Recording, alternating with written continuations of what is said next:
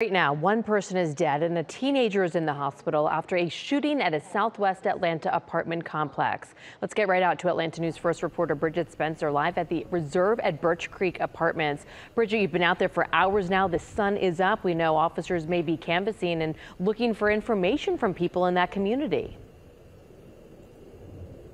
That's right. We are still pretty early in the investigation, Megan. They did open this area. This entire area had a perimeter with police tape just taped off, and their focus was right there at Building Q. That's kind of where police were kind of circling all night and into the early morning hours. Now, police say they don't know what led up to this shooting. They do believe that it happened inside of one of those units.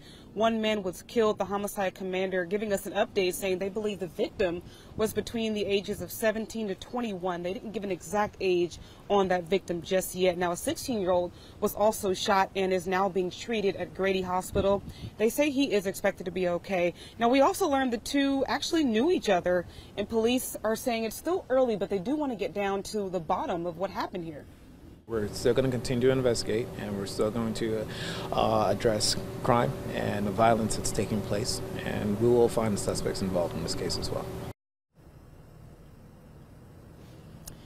Yeah, Lieutenant Jermaine Dearlove saying they do want to hurry up and get to the bottom of this. There may be some other people out there that they may have to question, even some other suspects that might have been involved in this shooting.